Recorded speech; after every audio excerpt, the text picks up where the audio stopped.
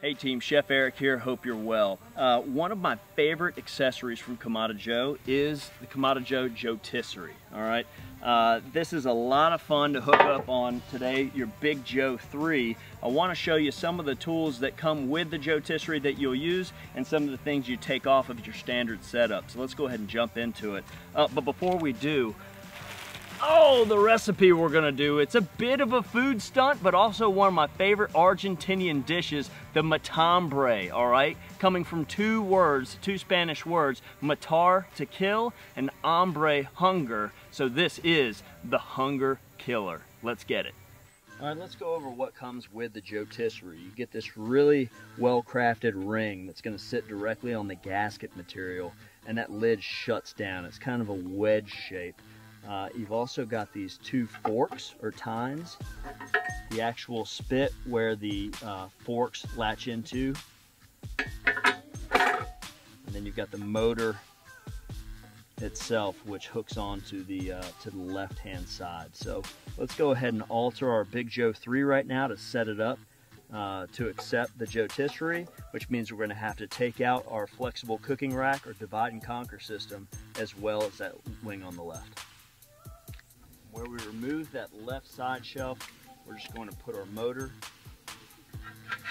right on the side. Now that we've successfully set up our Joetisserie, we're going to go ahead and build our fire. One thing to take into consideration when using the Joetisserie is that you do lose a little bit of control of airflow because you've got this wedge in there. You're not going to be able to use this gasket so that it's airtight.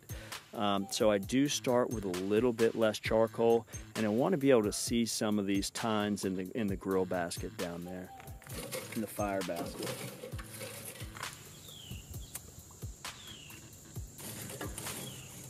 Pile up some of these larger pieces of charcoal around the fire starter just to promote great airflow.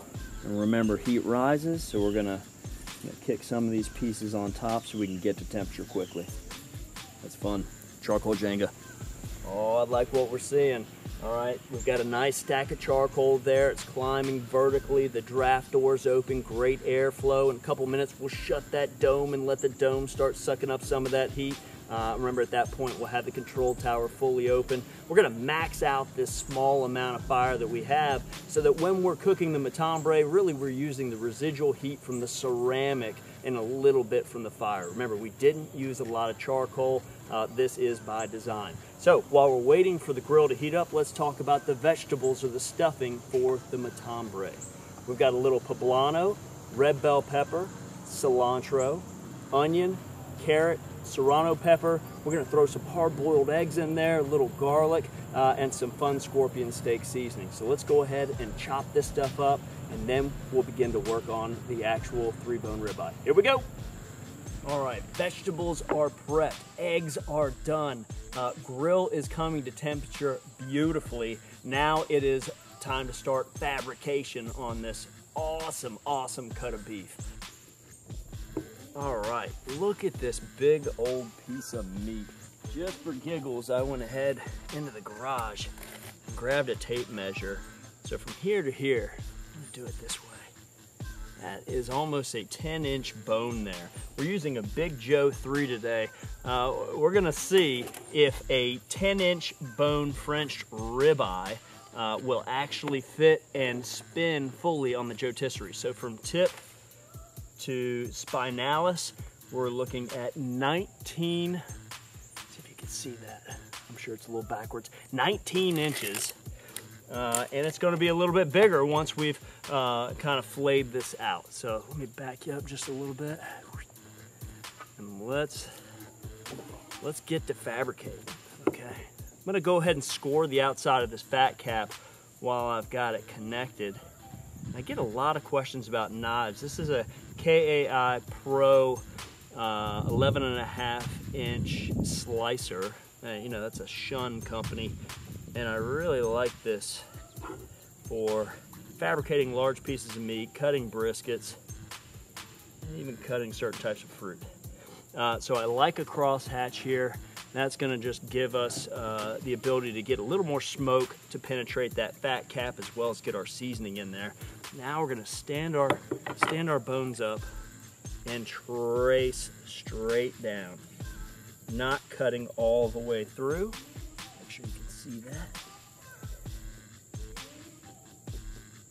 And now that I'm here, I'm gonna turn the knife flat and start to carve in just a touch, keeping the blade flat to the table, just giving us access. And now we're gonna go again right here, okay? Now we're gonna cut into that eye piece right there. See that beautiful muscle group? We're just gonna aim right for the middle of it. Oh, this is so cool. And our knife just flat.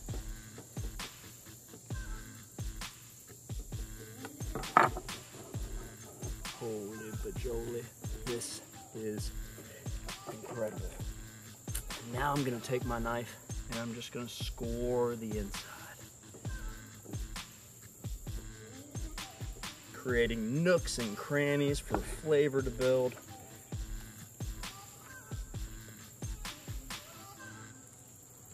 We'll go ahead and pound it out. Use my grandmother's rolling pin here. You know it's serious when you're breaking out your grandmother's rolling pin.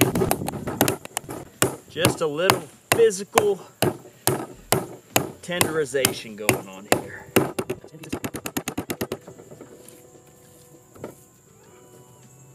You can even take out some of this globular fat if you want to. That's that big eye piece in the ribeye that you know, you either absolutely love or you avoid, so your call. And then spinalis kind of running the entire center gambit here. Oh my gosh, this is awesome. I mean, that is, I feel like I'm holding a rattlesnake or something. This is so good. All right, now we're all fabricated. Let's get just a little seasoning. We're gonna use a Lane's barbecue combo on that. Let's get just a little bit of oil. Olive oil there, and just gently coat the interior of the meat. A little fresh chopped garlic. Try to get in all those score marks that we created and let that start going to town. Serrano, if you don't like too much heat, you can switch to a different pepper or even just black pepper. Chopped cilantro. And now let's start layering it out. We're gonna go red bell pepper, green poblanos, maybe then the onions, maybe then the carrots, and we'll start staggering our beautiful hard-boiled eggs. Last but not least, a little bit of our red pepper flakes. That is 3 feet of absolute deliciousness right there. Yeah, so I've done a lot of things, a lot of crazy things, but this is ridiculous. I'm freaking starving. We're winning already. We haven't even put the meat to the flame yet. I'm super excited. I've got some butcher twine, and we've got it all splayed out here. Now we're gonna kind of, we're rolling sushi. We're gonna roll this first part of it, crimp it just a little bit, and gently roll as not to smush our hard-boiled eggs. And then we're gonna truss this. So let's see how we do. And I'll just tie 2 pieces on right now. You know, this is kind of a first. I don't know anybody's ever done this with a bone-in ribeye.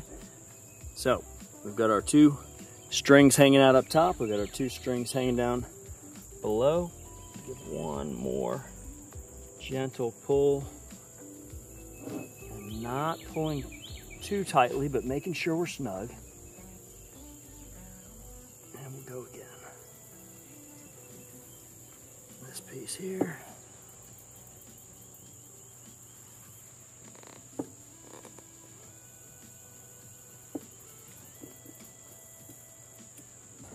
All right, now that we've got a good truss there, let's go right here.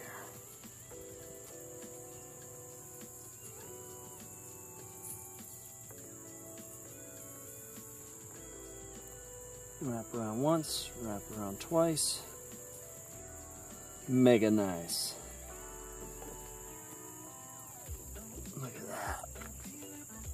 Now I want to do one more supportive truss north to south here. One more. And just want to make sure you can see this. I'm going to take 50% of the rope, and then I'm going to come around and just loop around that, okay? And this is great support here. And then every rope I come across, every string rather that I come across, I'm going to do the same thing. I'm going to come under, pull it taut but not too taut, and then around. And then I can use the leverage of this bone here, the structure, to kind of come around and come down. And we're going to loop here. Continuing on our path to the next rope. Here. And here. And then we should meet up with the other half of our string. And this baby is trussed. Can you imagine coming to a butcher shop and this thing is just sitting in there looking all sexy and delicious? Oh my gosh. I think there's so much fat content in this. We cut some of it out, but I almost want to make some kind of a acidic sauce to put over the top of this. I'm thinking something like a chimichurri might be nice. So maybe we do that while it's spinning. And the last, that's what you want to hear. That last knot is done. Let's get the exterior of this seasoned up with some of that scorpion rub. And this is Christmas come early. Now remember, those forks or tines are going to play an important role in holding this thing together, so it's really cool that they both have 4 individual pieces. So that will be 8 other things other than the trussing that are going to help us hold this together as it's flipping around. Again, I've been measuring it, but I have no idea if this is going to be able to make a full rotation. I don't know if it doesn't. I don't know what we're going to do. Bandsaw, I have no idea. But we are cooking this baby on a Joetisserie today. So this is just a monster, you know. Bring you guys over here with me. What did I say? We want to be 350. Not bad.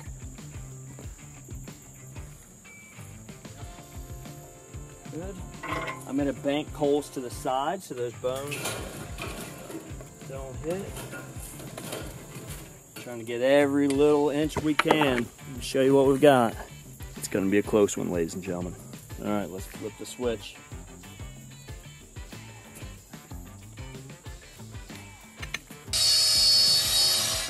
All right, let's see if it fits. Made a minor 2-inch adjustment on those bones. Here we go. Let's see how we did. Go, baby, go. Woo! We are in business. In serious business at that. Go, go, go, go, go, go, go. Oh my gosh. Yeah, this is happening. All right, now we're gonna close that lid and just let magic happen for a little bit. Don't ever overthink chimichurri, okay?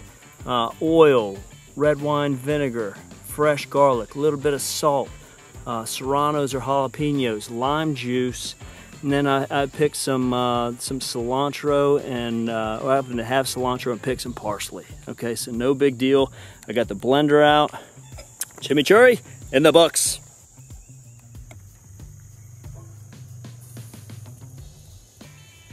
Look at that basty bark. All that marrow has dripped from the top of the bones and just dripped down. That's one of the benefits of these Joetisseries. And right there too, that's a little secret spot. And it just drips on that. That's the spinalis right there. That's the decal, the ribeye cap that everybody always raves about. Let's, it's been 1 hour. Let's go ahead and take an internal temperature. We're gonna push the pause button right there. float the thermometer, kind of push it up and down, see where you're at. True temperature, 105. You can gun for about an hour and a half at 350 degrees, and then probably 20 minutes of rest time. So that's almost a 2-hour cook, let's call it. Almost there, team. All right, team, it's been about an hour and 15 minutes. And look at that bark. So I'm gonna push the pause button here. We've hit that 120 degree internal temperature.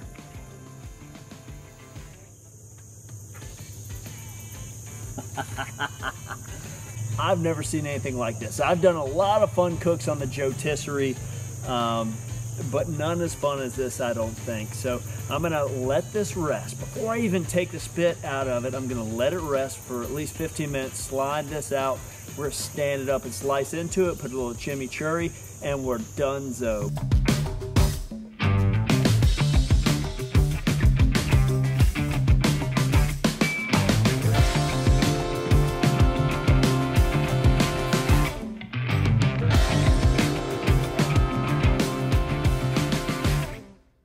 Are you kidding me? This is ridiculous. So let's just take this one.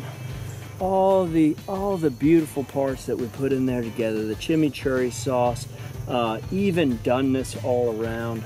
Let's slice into it. The Matambre. All right, take my word for it. This is one of the most unique and fun cuts I've done in a long time. Fun cooks I've done rather in a long time. The Joetisserie plays such a unique role, whether you're Joetisserieing chickens. I mean, you can keep it very simple.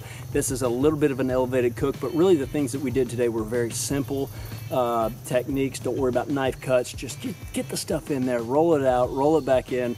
If you need any help, please reach out to me, and I'm happy to help you with trussing and that sort of thing virtually. So team, thank you so much for hanging out. This is my favorite Argentinian dish, the Matambre on the Joetisserie. Again, thanks for your patience. Thanks for hanging out. Don't forget to click those notification buttons. Do the thumbs up for me, please, because this was a lot of fun for me.